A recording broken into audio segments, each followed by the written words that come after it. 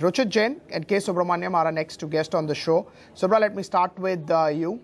What do you get of this 8600 level? You think it'll take a while before we actually take that out? There is selling pressure every time we go towards that level? Well, Pankaj, I think these are all mere levels, which we discussed. But I mean, the events have been so big that we've seen the levels getting broken on the downside as well as on the upside. So for the time being, I think what is very clear is that the volatility which had shot up, I think, in the last 2-3 days, that is sort of subsiding now, and probably after all these events, we will have some sort of consolidation. But broadly, the downside should be around this 8400, 8450. And the upside, the near term, yes, 8650 probably is a near term cap. But as events pan out the way they are, and the banking counters looking quite exciting, I think we could be heading for some exciting expiry this time around. Right. Ruchit, what will be your view on Nifty and Bank Nifty? Good afternoon, Pankaj. Pankaj, on Nifty front, probably we have completed this corrective move around yesterday's low when with the gap down opening. Nifty opened around the 200 days of moving average. Ruchit, now, although Ruchit, can you just start again? Ruchit, can you just start again? We had an issue with the link at the start. Yeah, Pankaj, yesterday's opening, if we see, then it was exactly around the 200 days simple moving average in Nifty, and we have recovered quite a good amount of from those lower levels. So I think here on Bank Nifty has already given a breakout of the falling trendline resistance which has been formed in the last couple of months. Nifty, although that breakout will come when it closes above 8600, but now one thing is quite clear that the corrective move is now behind us. So definitely the next correction which would come maybe in next 2 to 3 trading sessions would not be more than 250 points from current levels. 8350 to 8400 would be a good support zone wherein buying should be done around those levels. And I think looking at the Bank Nifty and the momentum which we had seen in last couple of trading sessions, I think going ahead next week probably we would again resume the uptrend and we would head higher in both the indices. Right. And Bank Nifty is looking stronger than Nifty now? Yes, definitely Bank Nifty is looking much stronger. As I said, last 2 months, this index on the daily chart, both the indices on the daily chart had formed this lower top, low bottom formation. Now today, Bank Nifty has given breakout from that lower top, low bottom formation, and that too with a gap up opening. So that's a positive sign. So I think in very near term, we would be around the all-time high levels in Bank Nifty. But the thing is that the other sectors other than banking and the metals have not seen good performance or have not shown that positive momentum in today's session. So probably in Nifty front we may take some more time before the breakout comes of this falling trend line. But Bank Nifty has already given a breakout with a gap up opening. So I think Bank Nifty would head further higher and all-time highs could be seen probably next week in Bank Nifty. Right, and all-time high could be seen in Bank Nifty. And how would you play that? Would you go with probably names like SBI and BOB now versus a Yes Bank or a IndusInd that would have been the preference earlier? No, I think the outperformance which is there in the recent fall, I think those stocks should be looked at. SBI definitely was one of the stocks which had showed a sideways movement, which was a time-wise correction, and today it has already given a breakout. So this positive momentum could be continued in SBI. One of the stock which is Axis Bank, which had seen decent correction in last couple of months. Now in this correction, this stock has completed a 5-wave impulsive down move. So I think a corrective up move which would retrace about 38.2% to 50% of this recent fall should be seen. So SBI and Axis Bank are the two stocks from the large cap space which I think would head higher even from current levels. Right. So Rob, would you agree SBI, Axis Bank would be among your top picks as well? Yeah, I think SBI and probably also add a Bank of Baroda and maybe a couple of other banks like Karnataka Bank and Federal Bank. Karnataka Bank I think also came out with a good set of numbers. So I think that could be heading much higher, and also the new generation bank, something like an IDFC Bank, which I think has a potential to all these announcements of scaling up their operations. And I think that is one interesting counter which I would be keeping an eye on. And barring that, of course, the PSU counters offer tremendous trading opportunities. PNB in particular stands out. Now I think it has broken past 145. So I think that could be a decent trading bet in the near term. Right. We just have about a minute and a half there for closing. Just quickly, Ruchit, any top picks apart from the banking space? One of the mid-cap space that we are looking at is Max Financial Services. This stock probably after recent consolidation has given a breakout in today's session. Last 3 trading sessions, the stock has been showing good volumes when the prices are moving higher post-opening. So I think from next 2 to 3 days or 1 week points of view, one can look to buy Max Financial Services at current levels, expecting a target of around 620. Max Financial Services. So I'll just come back to you, gentlemen. Idea is up 0.6. Adani Ports is up about 4%. A minute to go for closing. Yes Bank is up 5% now. Cipla is up 8%. So despite the markets correcting, actually Cipla did not see any correction. ONGC is up 1.8. NTPC is up 0.5. Infosys is down 2%. And Tech Mahindra is up close to 2%, 443. Aurobindo 4% higher, 791. Bharti Airtel is up close to 3%. HDFC Bank is up 2.5%. And Kotak Bank is down about 0.13. Lupin results came out yesterday. Numbers were not that great, and maybe that's why you're seeing this reaction, 2% decline.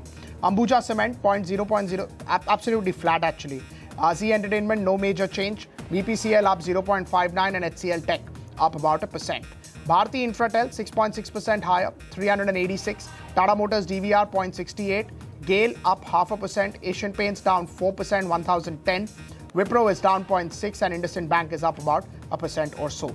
M&M is down 1.5%. Asian Paints is down 4%. TCS is down about 1%. HUL is down about 1.2%. Maruti is down 1.5%. Grasim is up about 2%. Hero MotoCorp is down 3%. Remember, it was one of the top losers yesterday as well. ACC is up 0.5%. Ultratech Cement is up close to 2%.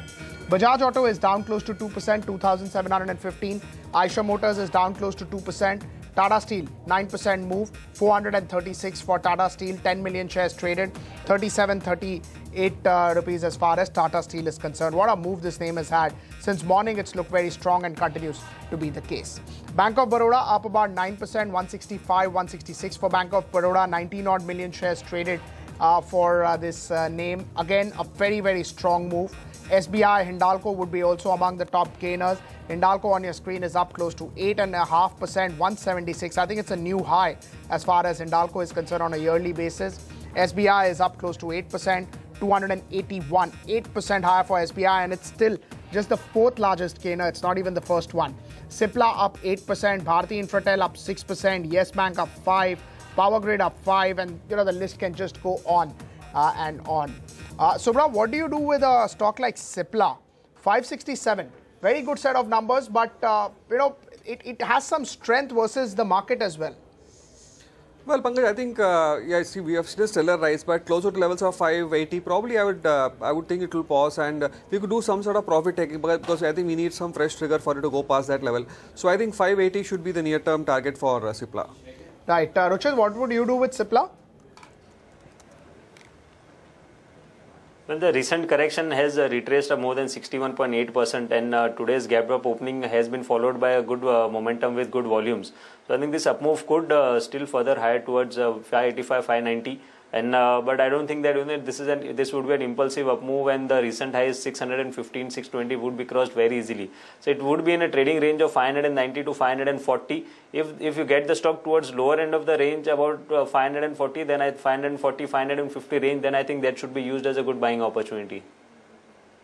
Right, 540, 560 should be used as a good buying opportunity. Say if somebody buys around 550, 545, what should be the stop and the targets?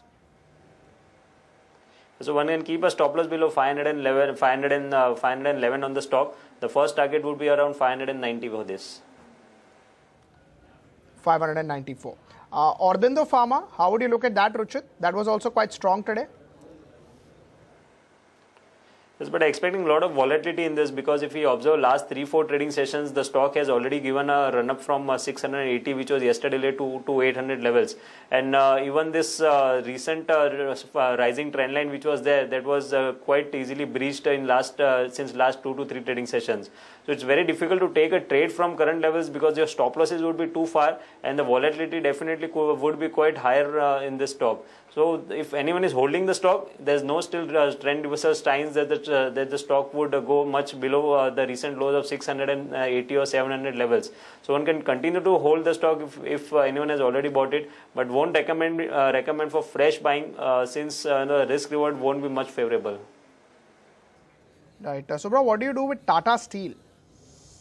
Well, Pankaj, I think it's given a very strong breakout. I mean, 430, 35. This was the level where we saw some sort of resistance. Now it's cleared that level also. So I think near term I would expect that we could see level. I mean, probably heading for levels of maybe 465.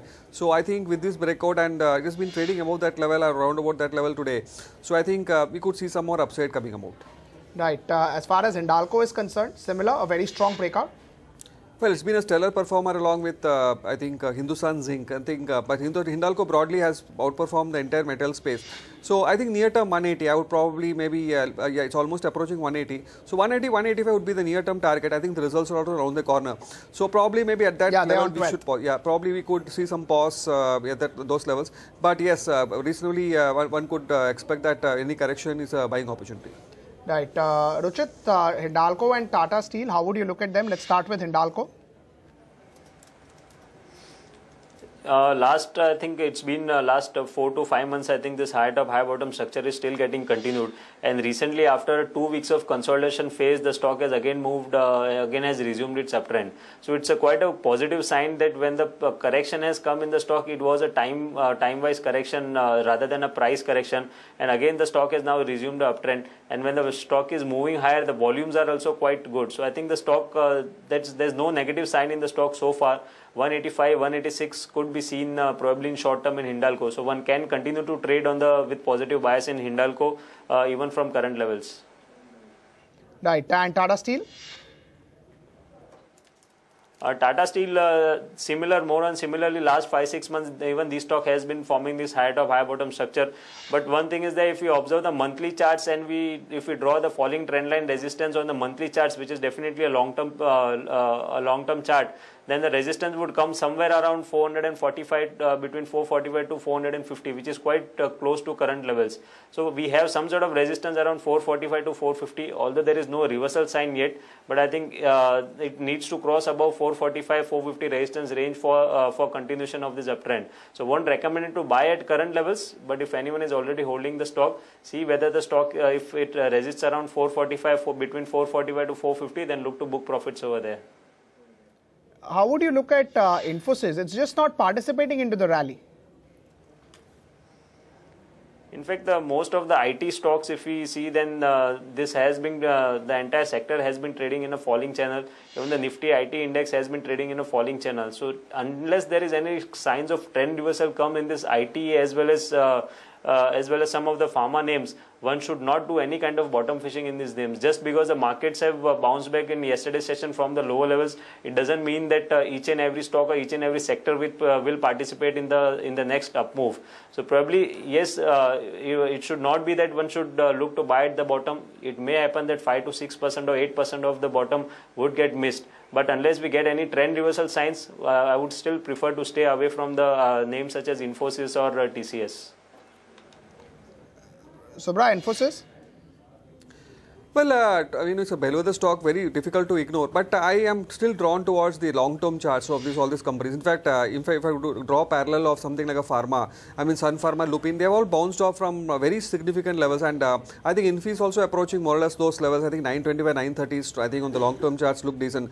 So my sense is that one has to be a bit patient, but I think these are all real good levels where one could possibly keep adding, probably do some accumulation. So in terms of preference, probably maybe Infosys, or maybe even a counter like Wipro and maybe an STL Tech. I think this would be the preferred counters. Probably near term some pain could be there with all this nervousness around the possible US policy coming out for all the IT companies, which could affect the IT companies. But I don't think one should read too much into it. So one could probably take this opportunity as some sort of a buying opportunity which presents itself, and one could do some decent accumulation. Right. Ruchit, how would you look at Hero MotoCorp? A good correction of more than 20% from the highs.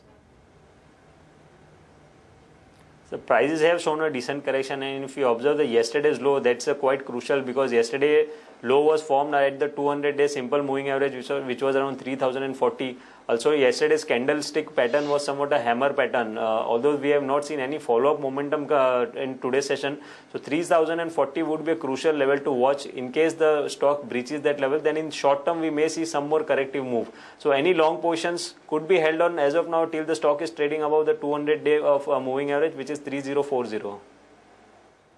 Asian Paints was also down 4%, around the 1,000 rupee mark now.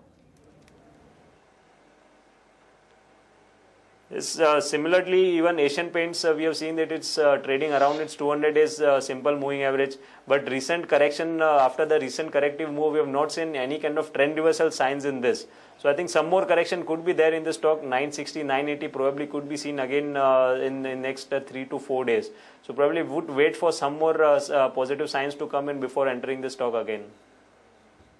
Right. Subra, what will be your view on Asian Paints? Well, I think clearly the valuation is now becoming, pretty stretched. I mean, even at the current levels, because too many things were going right for these counters because they had soft raw material prices and they had some good bargaining power on the selling side. So I think all that seems to have been factored in, and now we are seeing this correction. But as Ruchit mentioned, I think closer to levels of 950, 975. I think one could seriously look at these counters, and there will be the defensive opportunities which will again support the market when there is some sort of a meltdown.